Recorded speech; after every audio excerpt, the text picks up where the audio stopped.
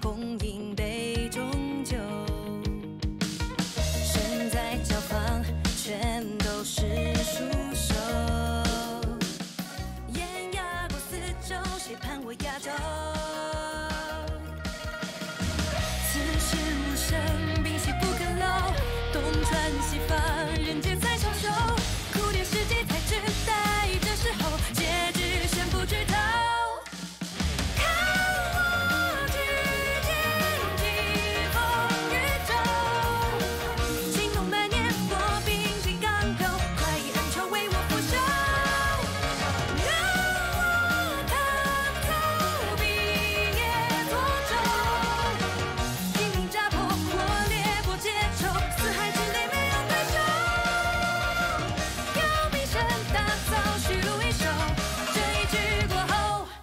胜一筹。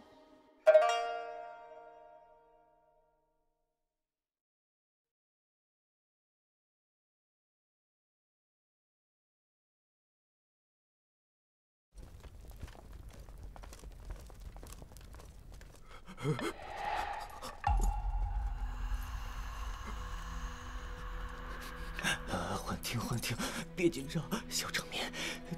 地000，没人发现我行不行？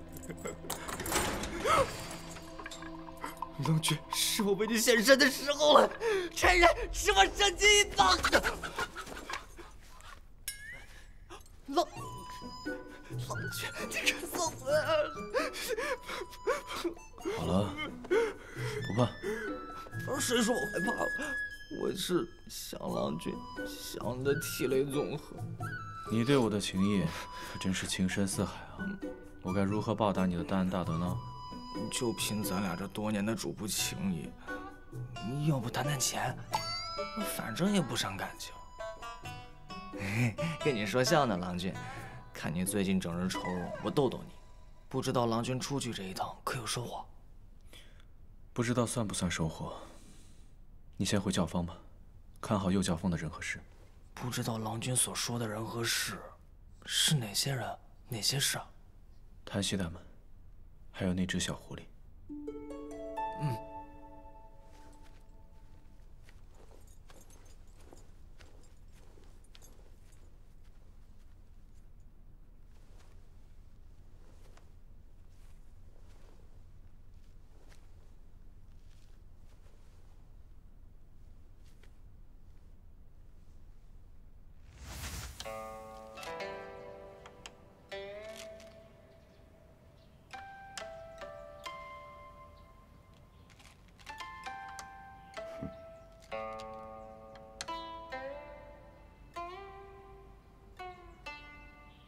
我输了。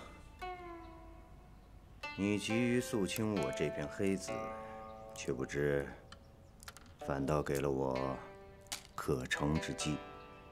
有时候，急功未必可尽利。黑子之纷杂，早晚会成祸端。只是我没想到，居然如此的艰难。朝野利益纠葛，远比你想象中的复杂。想要争取公正公义的代价，也远比你想象中的巨大。如今。 你只是被贬去官职，尚有转圜余地，切不可再行冒进。可吾辈之怯懦，乃国之哀哉！不错，父辈本应该为尔等嫡亲道路，开创清平盛世，死而后已。你以为宇伯伯只是明哲保身？然时不与我，不过白送性命。青年，你记住啊，有时候。 也是一种勇气。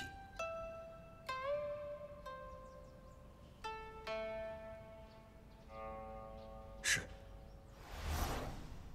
你教了我如此多的道理，但如今你又在做些什么？救命啊！救命啊！救命啊！烫死我了！烫死我了！来人啊！ 来人呐！都还没用刑呢，你瞎叫唤什么呀？好烫啊！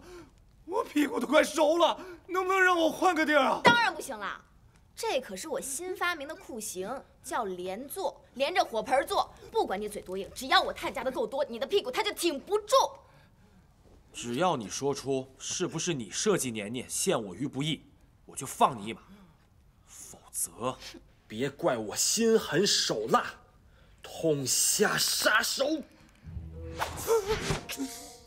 这件事真跟我没有关系，天地日月可见，我真的是清白的。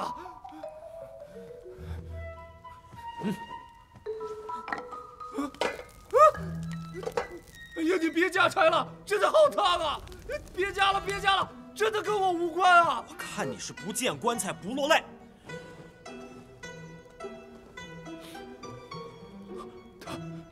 他要干什么？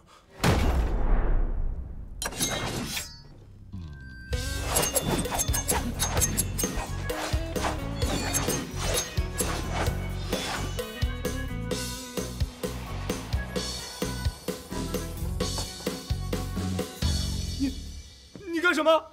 看着了吗？一根胡萝卜，我们家与师杰3下5除2就把它变成这样。你说要是想让一个人消失，那岂不是很容易啊？我好歹也在教坊任职，你们杀了我是要担负罪责的。再说我的身体可以处理，我头呢？头怎么办？头？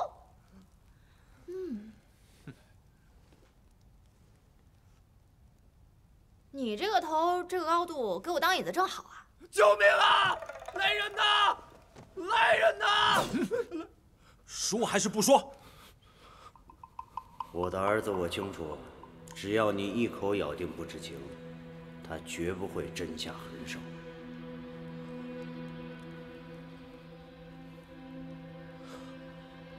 你们在逼我，我也是不知道。若是你们还是不相信，就来吧。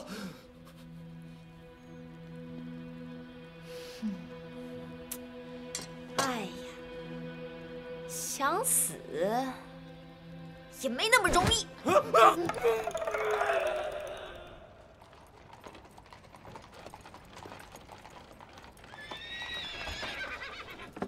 教坊是，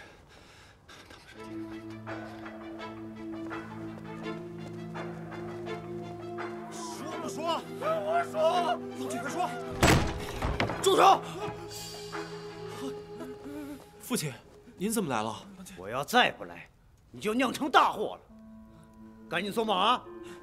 什么大祸呀？哎他设计年年陷我于不义，马上就要招供了。你说，你刚才要说什么？我说，二位真的别再逼我了，我真的什么都不知道。你别胡闹了！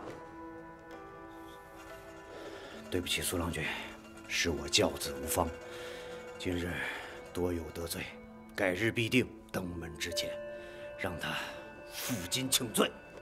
负荆请罪就罢了，教坊使，我现在多有不便，先告辞了。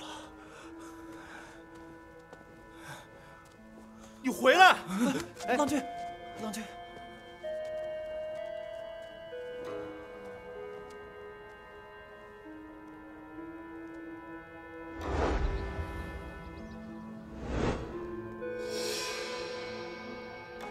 星儿姑娘，啊，请你先行离开，我还有家事要处理。星儿，我们走。星儿，你给我站住！父亲，父亲，你放我出去！你这是囚禁！这是让你闭门思过。我有什么过？是他们不仁不义，让我成了害幼教坊的罪魁祸首。父亲，你放我出去！我得去救年年，还要自证清白。官场之事，波谲云诡，你是罪魁祸首还是替罪羔羊，怕是连你自己都说不清楚。此事不要再牵涉其中，为了你自己，也为了我们雨家，好好待着吧。父亲，父亲，找个人看好他。父亲，此事尘埃落定前，绝不能放他出来。是。父亲，放出去！哎，老爷，父亲，怎么了？小的在市集与那商贩接触时，好像看到了郎君身旁的那位叫欣儿的姑娘，她似乎也认出我来了。你放我出去啊，父亲！若他真是变数，也不必手软。可是，她好像对郎君很重要，这么做的话，郎君会伤心的吧？妇人之仁。事已至此，已再无回头之路。若整件事被揭发，伤心的又岂是他一人？是。老爷，还有一事，魏哲似乎已经知晓，那2日教坊之间的争斗与老爷您有关，他会不会有所动作？万一要是告到御前的话，那我……即使这样，我就让他再无继续动作的机会。父亲，放出去！父亲！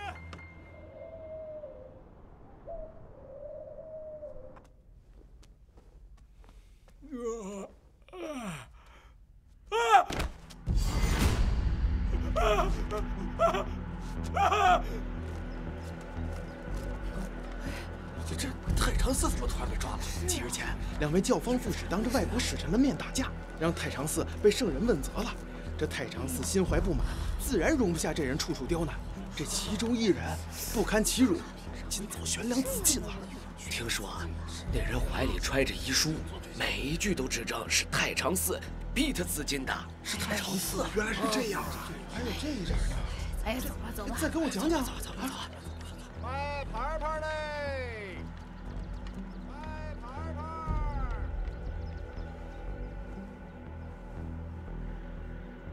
女副使的家属可都安排妥当了？老爷放心，已经着人送回老家了。他欠了那么大一笔银子，如今全部还清，还给妻小父母留了养老钱，也该安心上路了。没了魏哲，陆景年就如断翼之鹰，再也飞不上天了。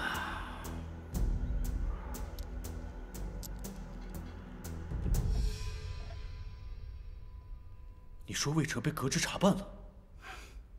不知怎的，此事闹得人尽皆知。担心使臣认为我圣朝律法不严，圣人匆匆下旨，魏公未经审判就被赐了白身，关进了大牢。魏哲当日询问2人之际，我也在场，他绝无威逼之意，甚至已经默认不再追究。而且那个副使，也不是轻言生死的软弱之辈。为了扳倒我，他居然开始用别人的性命来跟我博弈了吗？陆郎君，徐公有请。还有你，丁队长。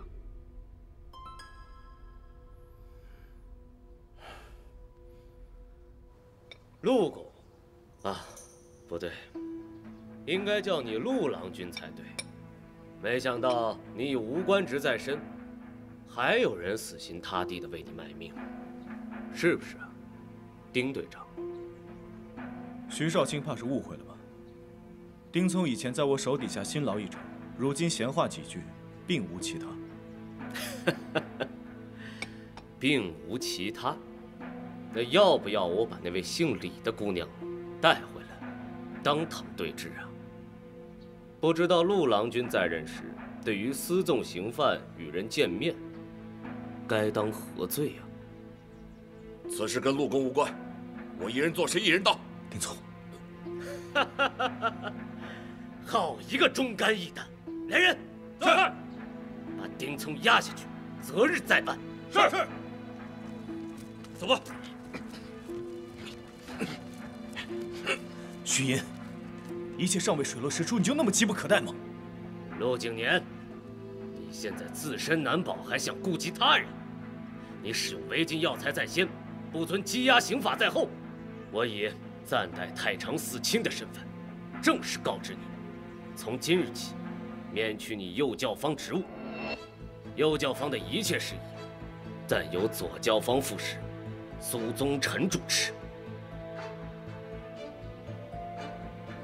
怎么，陆郎君有何疑义想要申诉，或者是想去找魏哲，在他面前告我一状？哦，我差点忘了，魏哲也已经沦为阶下囚了。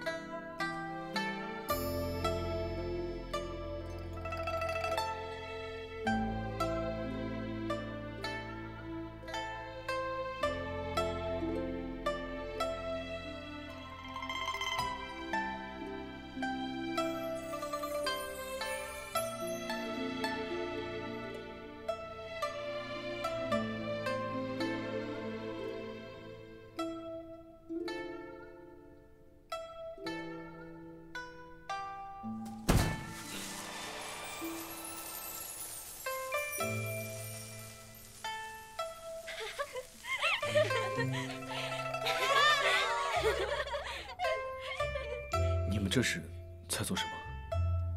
迎接你啊！方才太常寺的人来通报过了，说已经结案，你被释放了。虽然时间匆忙，但是迎接郎君一定要有仪式感。郎君回来了，我们大家的心都安定了。是啊，没有连累郎君，真是太好了。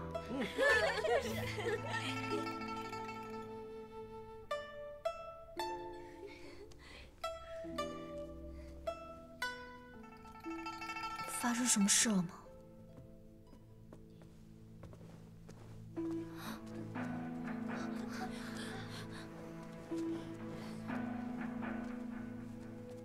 看来诸位都已经知晓了，从今日起，由我掌管右教坊。你在此列队欢迎啊！我苏某不像景年兄一般爱出风头，以后这些华而不实的东西，能免则免。你把话说清楚，什么叫右教坊给你掌管？景年兄一向善于言辞，这件事还是由你自己说清楚比较好。没错，从今日起，右教坊的一切事宜都要听命于苏郎君。什么？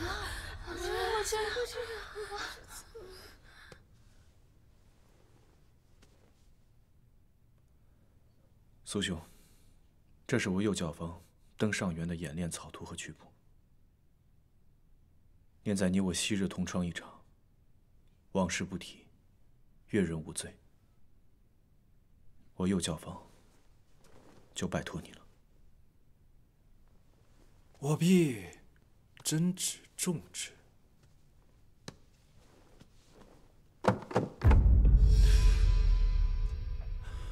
说到拜托啊，我也是着实为难。我临危受命，掌管2个教坊，这实在是分身乏术。景年兄，不如我在右教坊给你找一个跑堂打扫的活计，你继续帮我照看右教坊，可好？苏宗臣，你够了！杀人不过头点地，你不要欺人太甚。李姑娘，误会啊！我对景年兄可是一片惺惺相惜之情，我怎么忍心看着他这么落魄？那我倒是真误会了你这番虚情假意呢。李姑娘，苏兄所言非虚。上元在即，他一个人要兼顾2个教坊，确实为难。所以你们也切记，切不可再生事端。放心，我们不会生事的，因为我们根本不会和你这种人同处一室。郎君，我们与你共进退。哼，好一出情深意切、众志成城的大戏啊！不过，你们都是教坊之人，岂能说走就走，视律法为何物？我陆景年不需要你们跟我共进退，记住，你们身在教坊，应当心有朝露。乐曲无界，有很多东西比我陆景年重要的多。不悲不弃，静待长夜散尽。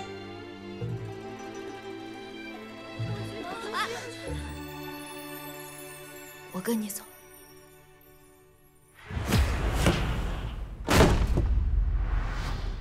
我不能让你再受伤。我方才跟大家说的话，你应该听见了吧？我不是大家。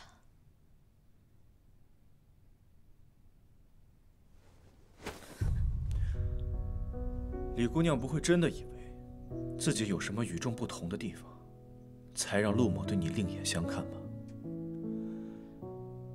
李姑娘只不过是技法无人能敌，能助我夺得上元魁首。现在我失去了参赛的资格，李姑娘对我还有何用？恐怕是带着你，反而耽误了我的去处。去处？去何处？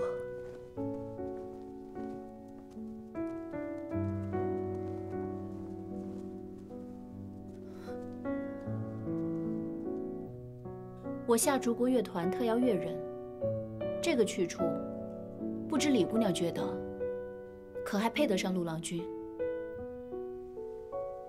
郡主恕罪，因为某一些人和事，耽误了去乐团跟大家见面的时间，还劳烦郡主亲自等我。无妨。是陆郎君的话，等多久都值得。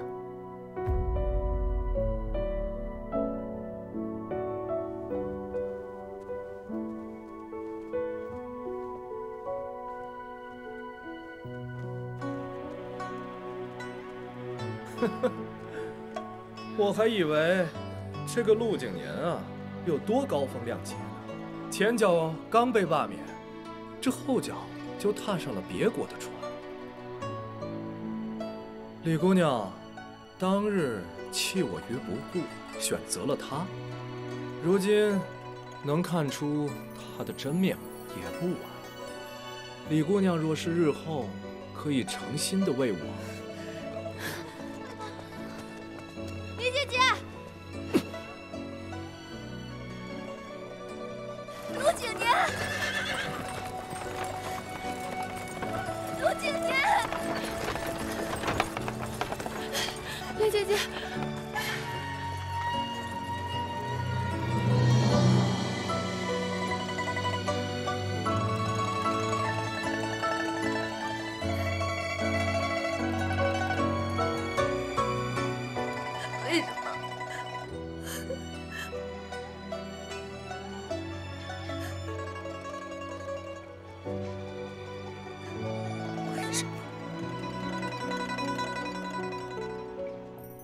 今日多谢郡主解围。既是解围，也是真心话。陆郎君技艺超绝，正是我乐团所缺人才。郡主盛情，恐难承受。既然圣朝不识珍宝，陆郎君又何必做沧海遗珠呢？乐曲魅力在乎于心。陆某既然已失前路，断不能再失国。况且我还有很多要事尚未完成。今日多谢郡主载我一程，他日必定相报。就此别过。陆郎君拒绝于我，是因为圣朝，还是因为李姑娘？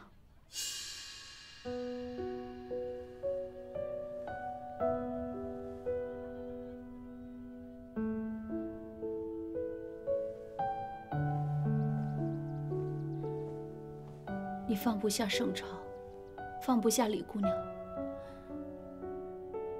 但你可知，我同样放不下你。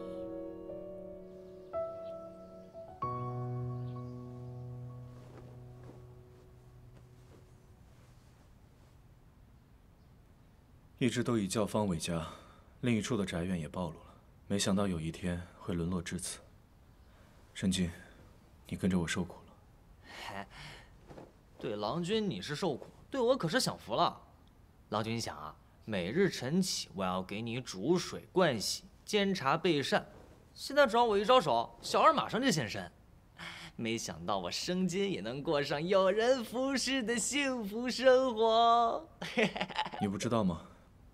那是上等客栈才有的待遇，我们这间没有。哦，哎呦。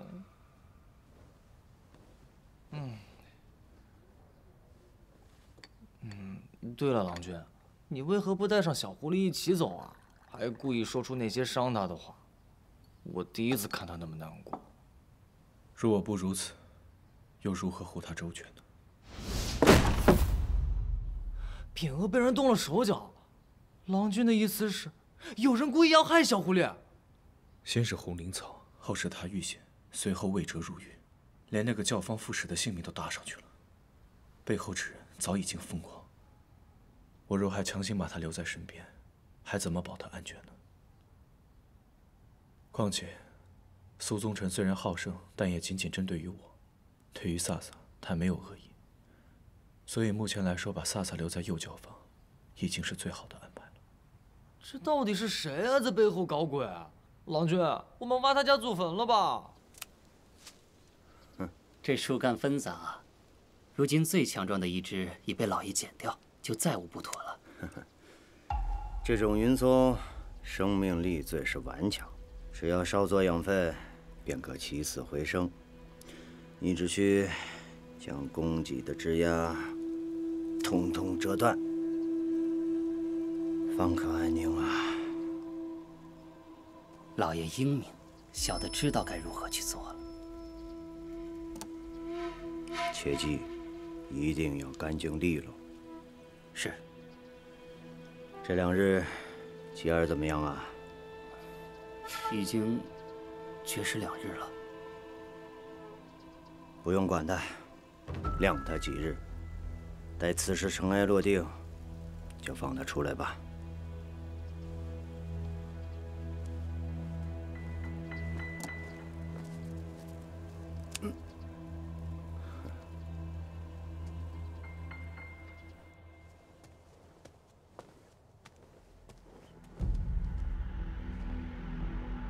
我从未见过郎君这个样子，已经2天2夜没有吃过东西了。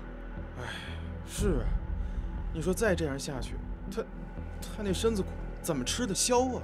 以郎君的性子，被关书房，现在心里肯定不痛快。走，咱吃点东西去。走吧。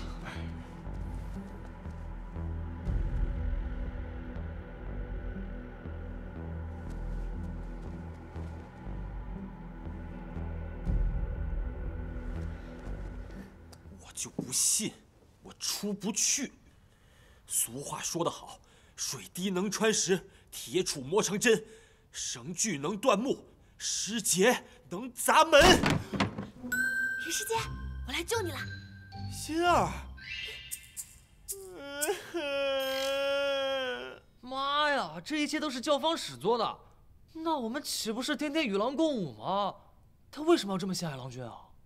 这也是我疑惑的一个地方。哎呀，那与郎君知道吗？他该不会跟他爹是绝对不会。我们找不到教坊使陷害你的证据，但与郎君可以吧？目前只有他能帮郎君了。当我知道这一切是玉伯伯所做的时候，尚有切肤之痛，更何况是师姐呢？所以不到万不得已，我都不想告诉他。年年被罢免，苏宗臣掌管幼教坊。陆郎君还当众说，李姐姐对他已经毫无用处，还去了郡主的乐团。不可能，这绝对不是我认识的陆景年。对李姑娘的感情，他虽然不说，但我与她一同长大，再了解不过。他一旦认定某人，别说被罢免，就算刀架在他脖子上，他也不会放手。那会是因为什么呢？除非那把刀架在了李姑娘脖子上。你是说李姐姐有危险？不知道，咱们还是先回教坊再说吧。好。救命啊！放开我！走。救命！上面说了，不能过关。走，住手！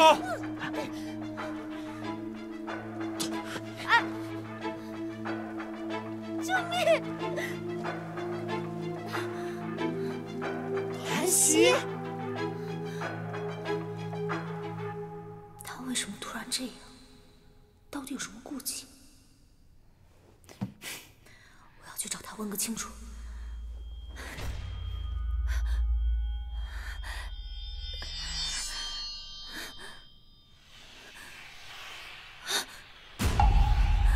我上次没有看错，怎么会这样？难道是因为上元在即，再没有成亲迹象就会消失？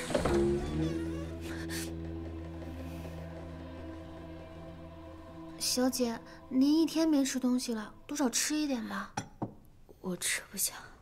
吃不下也要多少吃些。李姑娘本就娇弱，为了那样的人饿坏身体，得不偿失。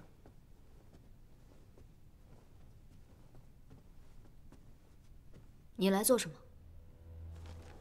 我做了一份幼教坊御前表演新案，李姑娘看了就知道，我比陆景年更适合幼教坊掌舵人，也会对我们的才能力判高下。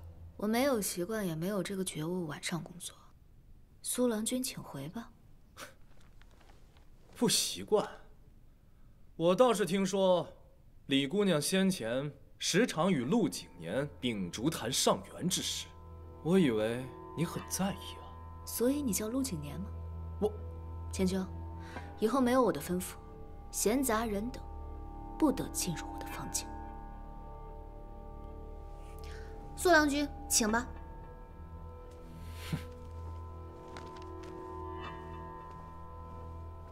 都是拜陆景年所赐。小姐，陆郎君平时对您如何，我们都看在眼里，怎么会突然这样呢？难道您就不觉得奇怪吗？圣经，拿酒。郎君，您都喝这么多了，咱回去吧。拿酒。郎君。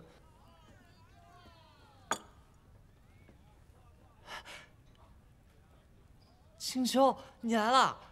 哼，哎呀，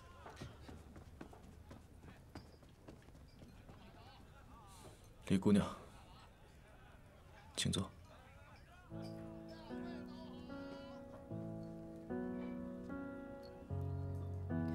陆郎君果真分得清楚，当初需要我做主位时，一口一个飒飒。现如今时移世易，又改口叫李姑娘了。正如姑娘所言，时移世易，我如今已是郡主所属越人，立场不同，自然要跟姑娘泾渭分明。青秋，哎呀，他们是他们，咱们是咱们，泾渭分明，总不能为了他们耽误了咱俩的终身幸福吧？是吧？不气了，不气了。李姑娘可是有话要说？若没有，那某就先告辞了。之前你我日日同桌用膳，即便我对你已无用处，也不必厌弃到如此地步吧？连与我一起坐上一会儿都不愿意了吗？姑娘有话不妨直说。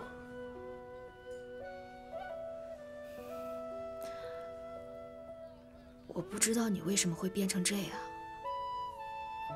如果你是担心我的安全，我可以很明确地告诉你，我不怕，真的。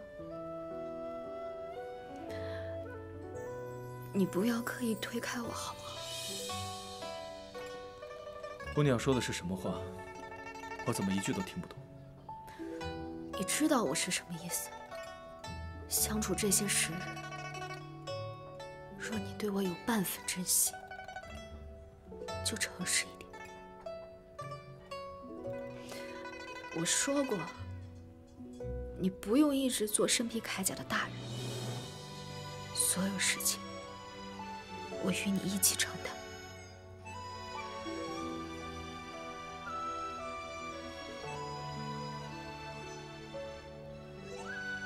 姑娘怕是多虑了，陆某并没有遭遇任何事情。时间不早了，请回吧。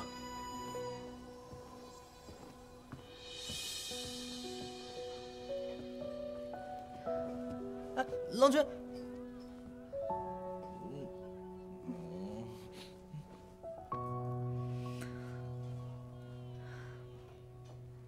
我看你到底要躲我到什么时候？李姐姐，你怎么在这儿？谭谢怎么了？一句两句也说不清楚，我们先找个客栈落脚吧。幼教方被苏宗臣接管，我们也不好回去。哎，前面有个心仪客栈，价格合理，要不我们就住在那儿吧？心仪客栈，圣经说他和陆郎君就住那儿。那不正好吗？走吧，走吧。去就去，反正我也不是去找他的。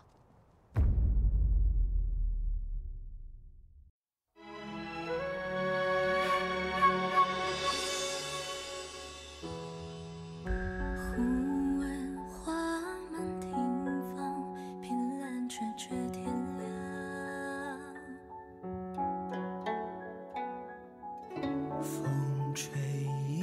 是真相，最恼人是残梦难忘。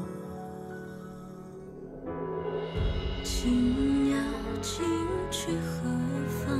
平添一段惆怅。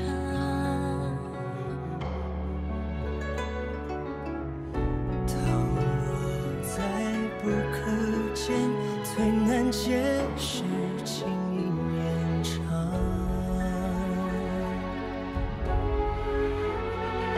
我翩翩而将，是为我荡漾。